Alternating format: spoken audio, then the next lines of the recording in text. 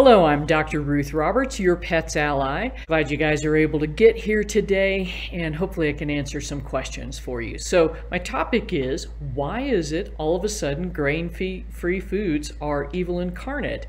So, a year ago they were like the best thing since sliced bread because grains are evil. And then fat was evil. And then meat was evil. So what is it?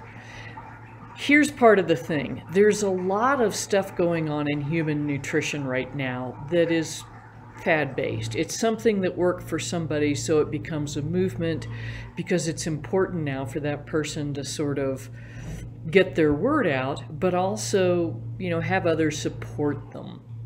And so it's really, really difficult. So I'm going to put a couple of links in here. One is to the FDA report on, amen Terry, balance. There's the FDA report on the grain-free foods. And here's a blog post we did a little while ago. Let's see if I'm smart enough to do this, about why is it so hard to feed my pet a healthy diet. So here's the thing that I think happened with grain-free foods, and I'm going to kind of circle back to the trendy idea. So theoretically, dogs can make taurine as long as there's a sufficient amount of other amino acids available.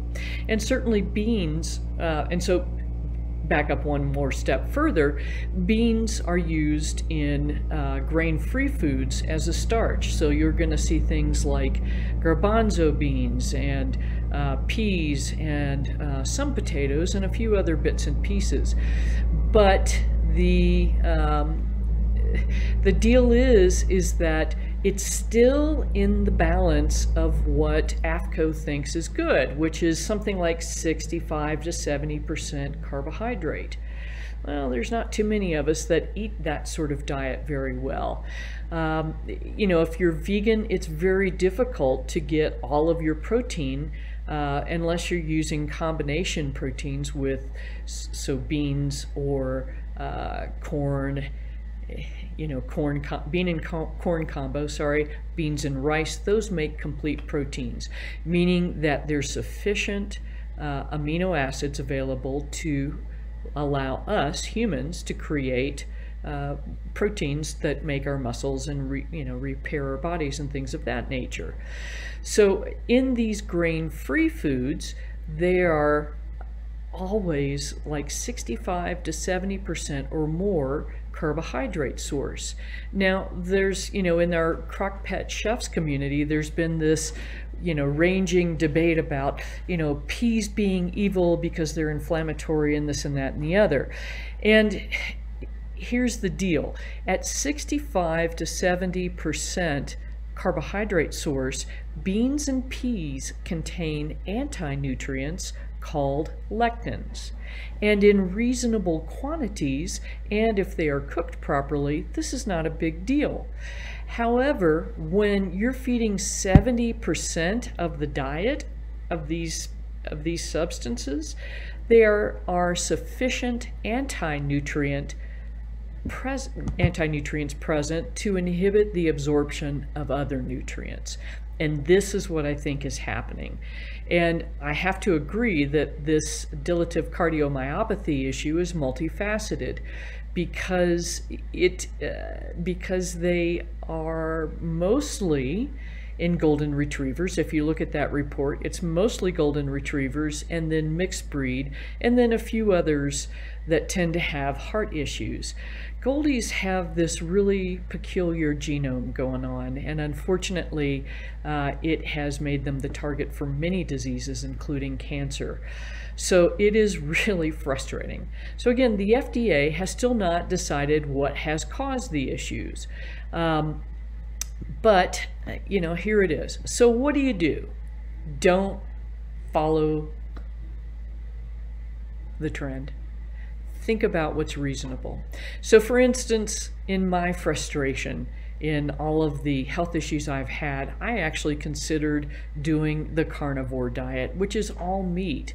And And the reason I considered it was because I was having so much pain, so much difficulty, that it's like, I'll do anything. And I had already done a lot. Like at one point, I was down to eating soup for about, 6 months. And I got to tell you, I don't like soup very much.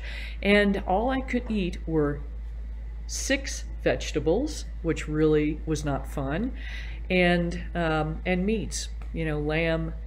Chicken didn't do it for me, so lamb and beef. I couldn't eat pork either. So it was just like duck periodically. It was just really boring. And was it balanced? Probably not. So that's what happens, is that there's these diet fads that happen, and they get everybody all flipped out. And unfortunately, what ends up happening is that we suffer and our pets suffer because we're not eating reasonably and we are not eating intuitively. So here is what's kind of my line of reasoning. The other thing is that raw feeding is the main thing that most holistic vets are going to recommend, and many of them will call me an idiot and a charlatan because I don't. But here's why I don't. Dogs evolved with us, eating our garbage. So to give you some frame of reference, around 50,000 years ago, Neanderthals and us, Homo sapiens, had fire. We were already cooking. Canis familiaris showed up around 30,000 years ago. And did they evolve from wolves, or did they evolve from another progenitor species? I think right now the camp is back to they evolved from wolves, but they aren't wolves. They evolved eating our garbage. And then we decided they were really good hunting partners. And this is a theory about why the Neanderthals disappeared, because we went to war with our new pal, Canis familiaris, and killed them all. That's pretty human-esque, right? So the thing is that once they became our hunting partners, we also fed them, and we'd feed them little tidbits from the kill and from the butchering process, but the vast majority of what they were eating is what was cooked. Well, our leftovers, and then finally what we fed them specifically. And this is where the balance, like if you go back and look at Juliette Barclay-Levy, who wrote something, I think the book is called Natural Rearing for Dogs. And this was written a long time ago. And she was basing it off of how dogs were eating when she grew up. So milk, so it's all the leftovers. What do we need to get rid of before it spoils? And what do we need to balance their diet? So they were eating a lot in England, milk, oats, things like that, and some proteins. They weren't eating raw. She does talk about raw here and there, but a lot of it was already cooked. So, so that's the deal with dogs. Cats truly are obligate carnivores, but we have mucked up their digestive systems and their taste buds to the point where they are little carb addicts. And so getting a cat to actually eat even the CrockPet diet is a major challenge, because it's not sweet. It doesn't have that sugar kick. And their little brains are responding to that glucose kick much the way that ours does. So that's the issue with cats. If you can get them to actually, eat some, some more veggies or just plain protein, you're really doing well. So that's one reason. I really do not believe that raw is the ancestral diet of dogs. Cats, there was a woman that actually invented truly a mouse in a can diet, and because of the ick factor, it never took off. But that's really what cats should be eating. Doesn't happen very much. And then I always like to tell the story about my cats trying raw diet. They've been eating cooked now, mind you, for over a year. And so I decided, okay, I'll try this for them. So I give them all a little spoonful next to their food, which they all happily ate. And then 5 minutes later, all 5 of them projectile vomited across the room. And so that's kind of my other point. Raw food is cold and damp. And in Chinese medicine, the spleen, which is considered to be the main digestive organ, abhors raw, cold and damp. So that's one of the other reasons I don't really go for raw. Now, what I'm going to tell you is that cooked food is what works the best in my hands for the majority of patients that I treat. However, there are patients that do better on raw. So this is when, again, you have to look at your dog. You have to look at what's going on. Is this working? Is it not working? Can we make it better? Is the thing we tried making it worse? These are all things you gotta work on here. So pay attention to what your pet is telling you. Now, the other thing that I want to put out there is that the sustainability issue of raw. So currently, dogs and cats are eating 25 to 30% of the meat produced in the United States, which is a shocking number. And if cattle production is our #1 greenhouse gas contributor, actually more than automobiles theoretically, although the science gets a little mucky around that, then maybe it's not a good idea to try to convert every dog and cat to raw, aside from the other reasons I just mentioned. And then lastly, most veterinarians are going to tell you not to feed raw because of the food contamination issue. Now, the fact is that you are much more likely to get food poisoning, i.e. salmonella, listeriosis, campylobacterosis, all of those things from feeding the bag of food than from feeding raw. In fact, the FDA over a decade ago said, after you scoop your pet's food out of the bag, wash your hands. Okay, now the FDA targeted raw diets 2 years ago, and they've since let up, and I think they're just looking at pet treats now because of the contaminants coming in on these items from China.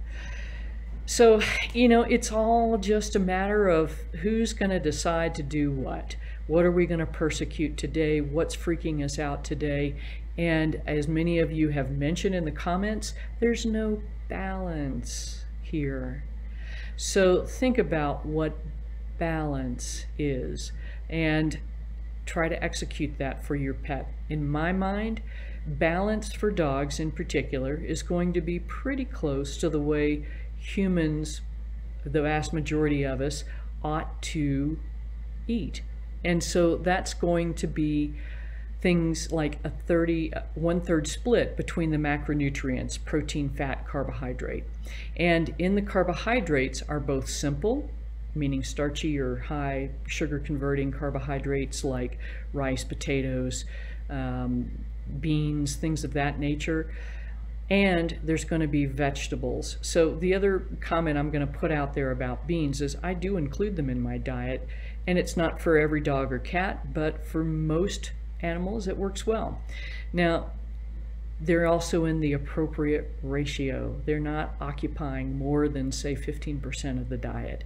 And the other upside about beans is they are considered to be what's called a slow carb, meaning that the fiber that is present in the bean prevents you from taking a massive glucose hit from eating that starchy thing versus versus rice and things of that nature. So that's kind of my deal there.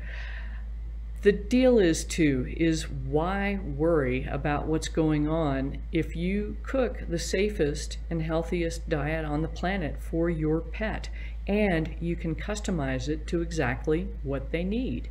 So that's why I created the original CrockPet Diet the way that I did.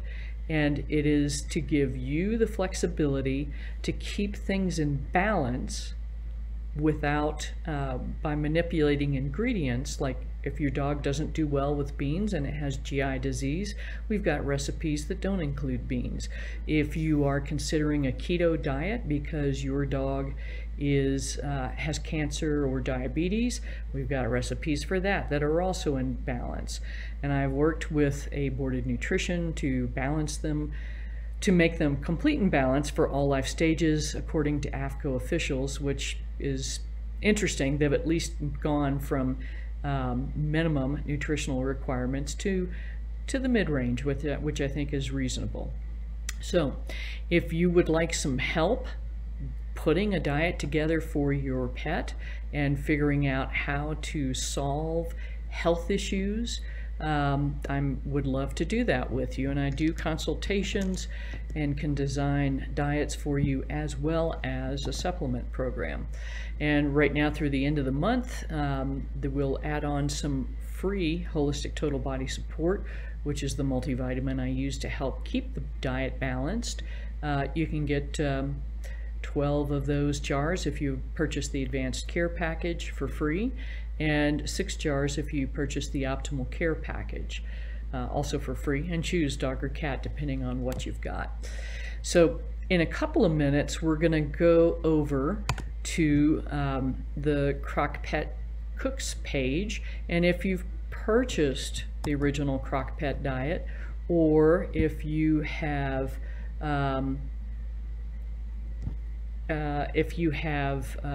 done a consultation with me, things like that, you can be a member of our private group. And so this is every morning I do the broadcast, every Monday morning I should say, do the broadcast here on the main page, and then go over to the private group to answer more personalized questions. And you guys have a ton of questions in here today. So here's the group link. If you are not a member today, it may take me a little bit to get you approved, just because of of what's going on here. And so I'm going to run back through here and make sure I didn't miss any questions that are kind of relevant to here.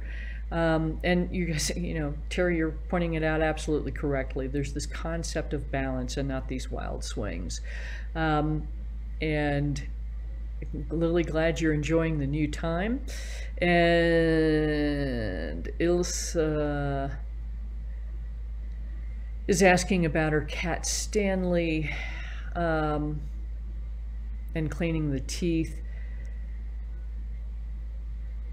Ilse, this is probably better answered in more detail via a conversation, and I think you and Melody were having some issues, but I'll get you a scheduling link, or she was having some issues. So the